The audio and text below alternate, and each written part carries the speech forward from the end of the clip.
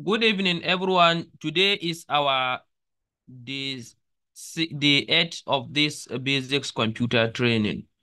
And as always, we are going to start by showing our outlines.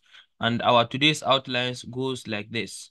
The 8 outlines, recap on the 7, then title bar, quick access toolbar, menu bar, home, then questions and answers. So recap on day 7. On day 7, we extensively talk about shortcut keys and what are the shortcut keys, and we talk about shortcut keys from Control A to Control Z, and we also said that we are only going to talk about shortcuts that has to do with control only, and we said that there are other shortcuts that has to do with Control Alt, sorry, there is shift so things, control so things, and what have you. So we are only to talk about shortcuts that have to do with control keys only, from Control A to Control Z. So the next thing is title bar. Title bar. Let's go to the Microsoft Word interface.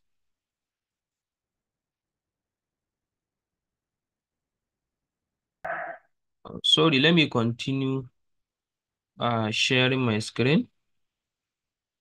I was having so now we are going to start talking about title bar. So whenever we say title bar, we are talking about this where document 1 compatibility mode is written. So this is where the title bar is located, and it always takes the name of the file. So whatever the name of your file is, the name will reflect here. So whenever you want to know the name of your current file you've just opened, just check this title bar. You are going to see the name of your file.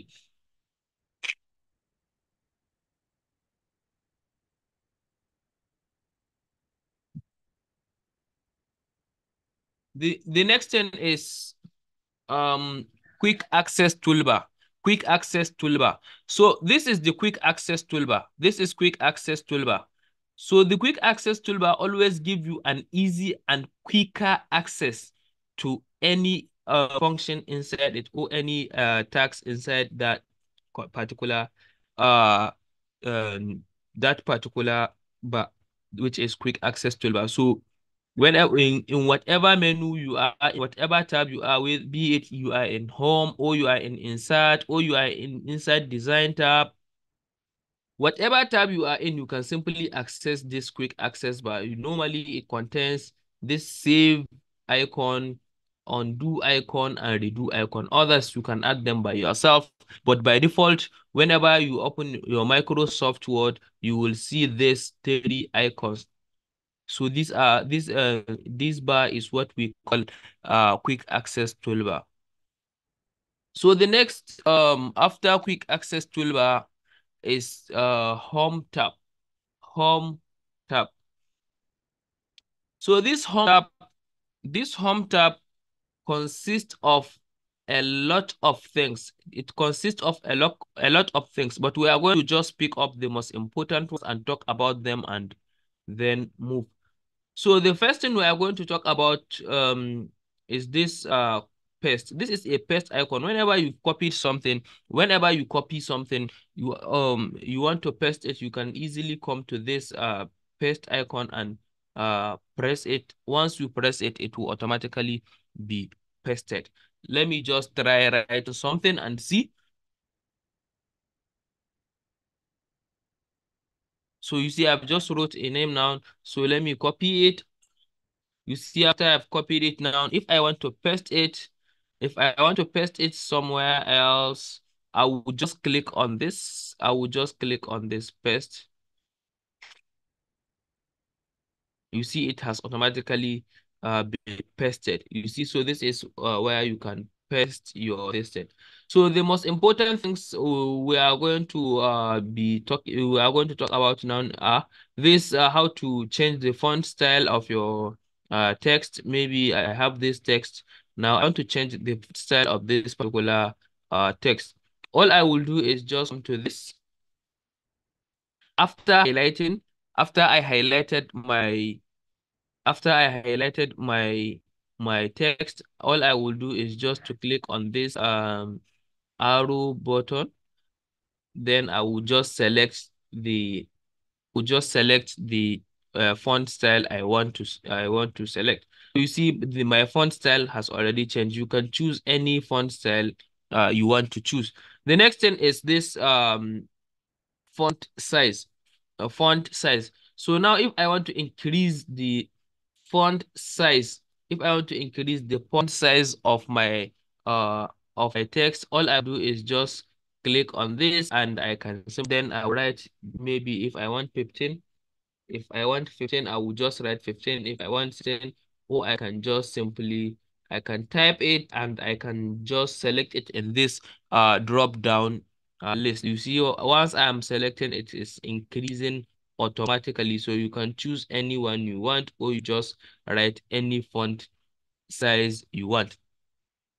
So the next thing is just how to how to bold your text. Let me use this font because it looks more thinner so that we can understand it clearly. So you see this, if I want to bold this text now, all I will do is just click on this B. Once I click on this B, you see my text automatically being bold. It's become more bold and black. So now this is how you bold your this thing, how you bold your text. Then the next thing is how you are going to italicize, how you are going to italicize your text. Once you click on this, your text will just be italicized. It will just bend a little bit. Then the next thing is how to underline. If you want to underline, all you will do is just click on this. You see my text is already underlined. So the next thing I will do is how to strike through the right of, maybe I've wrote something. Let me just wrote let's say Usman Abdullahi. So maybe now I wrote this Usman Abdullahi and I want to strike through it. So all I will do is to click on this. You see, once I click on this, you see there is just a straight line that strike through my, what do you call it, through my text. So this is how you are going to put through inside strike through your how you are going to put strike through your text. So the next thing is how you put on how you put what do you call it, subscript and superscript, subscript and the superscript. So if you want to put subscripts, let's say you want to write the chemical formula of water, which is H2O, and 2 is beside, and it is just or at the downside of the H. So all you will do after writing H, you just click on this. After clicking on this, then you just write 2. You see, once you write 2, your 2 appears at the downside of your write up. Then you just click on this, and then you continue writing the other items, the other this thing. So the next thing is subscript. Subscript is writing on the upper side of your text, on the upper side of your text or letter. Maybe I want to write y square, y to the power of 5. Let's say y to the power of 5. So this is y, and I want to write to the power of 5. Once I click on this, you see, once I click on this and root 5, you see it automatically appears. So this is how you are going to write this superscript. So the next most important things is this. This one is just increasing the increasing the size and decreasing the size. So the next thing is just case issue, the issue of capital letter and small letters, which is uppercase, lowercase, and sentence case. So once I wrote, for instance, now I wrote Ahmad San, and I want all of these names, irrespective of the starting or ending or middle point, to be all in small letters. All I will do is just to click to select this one and just write lowercase. So all that up will automatically be in lowercase. So the next thing is just uppercase. The next thing is uppercase. You see, once I click on this, it will be to all be in capital letters. So the next thing is what? The next thing is sentence case. So sentence case always give the first letter, always the first letter in the sentence. The first letter in the sentence will be a capital letter. So that is for this. So the next most important things is how to just change the font color of your text. So if you want to change the font color of your text, say I want to change it to green, all I will do is just select the color, and my color will automatically change. So as far as it's concerned, we are done with the most important things inside font. Inside font, we are done with the most important things we need to know. So the next thing is paragraph. Paragraphing. So if I want to just put a paragraph, all I will do inside paragraph, we see there we have bullet point, we have left alignment, right alignment, justification, font, and so we are going to talk about all of them, all of the most important things we need to know. So the first thing we are going to talk about is bullet point. How to put a bullet point inside your write-up. Let's say I have the list of names now. I want to, oh, let's say just I have just a list of courses. List of courses. Let's say I have data analytics.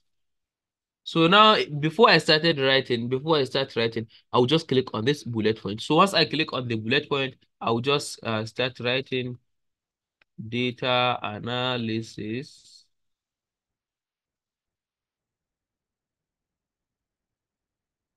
Data analysis. Sorry, I made a mistake. Data visualization,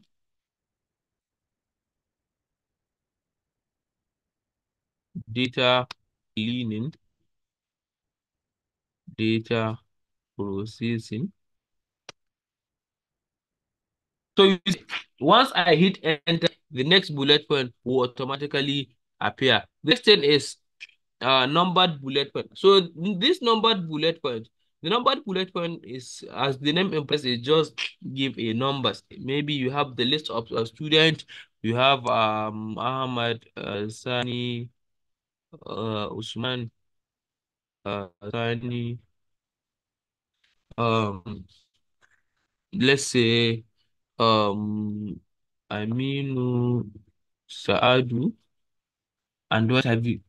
So you see inside this list, it once you hit enter, it will automatically give you the next what do you call it, the next item or the next name in your list or whatsoever, and it will automatically give it the next number. So the next thing is what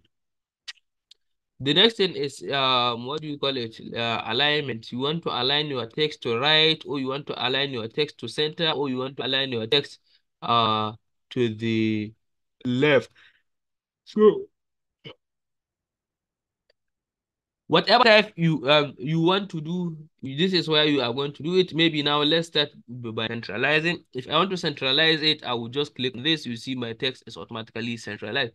If I want to align it right, all I will do is just click on this, and my text will automatically be at the right side. The next thing I will do is just how to, maybe I want the text to be at the left hand side. All I will do is just click on this, then my text will be at the left hand side. So for this justify issue, it's normally reflect and understandable when you have a write-up You understand? A very long write up, and you want to justify it. So all the lines, you see, I have almost 17 lines. So all the 17 lines, let me just start with this paragraph or two paragraphs. So you see these two paragraphs. You see, this paragraph, it always gives what do you call it? Um, the justify function. It always make the lines to have the same ending point and the same starting point, unless if it is a paragraph. So now, just keep looking at it. Once I click on justify, it will automatically uh, uh cut everything and it in place. You see, let me just click on justify. You see, it's automatically justified, and all of the lines are having the same ending point. The next thing is what? The next thing is uh line spacing. The next thing is line spaces. So once I click on this line spacing, I will see this 1.0. So I will just select any font, what do you call it? Any font I want. I will just select any uh I would just select any font style or line spacing. I would just select any line spacing I want to select. So let me just select this 2.0. I will just click on OK. So you see my line spacing now has changed to has been sorry, my license has been expanded, not compared to this one. This one is very close to each other. So whenever you want to change the license, you want it to be very long or very high, that's where you are. This is where you are going to just click and select the numbers. The next thing is indentation. Maybe I want to indent. You understand? Let me just say I want to indent this paragraph. I want to indent this paragraph to shift a little bit. So you see, I just indented my paragraph, and it's just shift a little bit. You see, let me just indent again. So you see, I just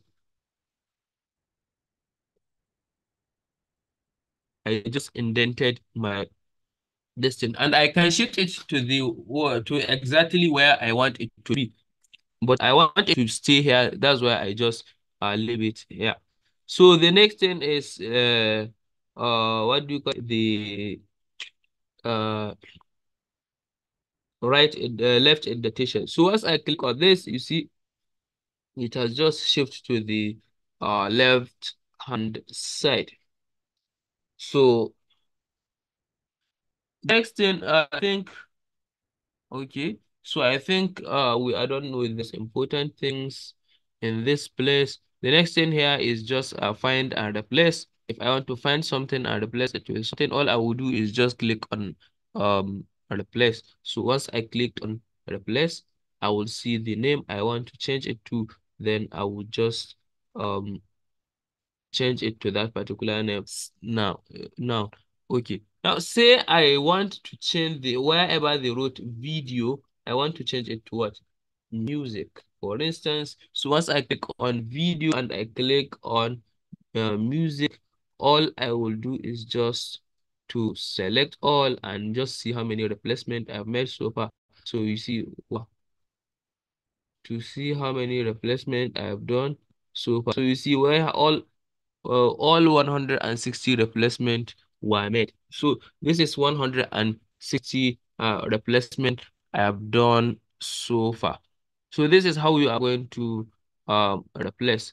And as far as home tab is concerned, this is where we are going to stop. Thank you very much for listening and have a great night. Thank you very much.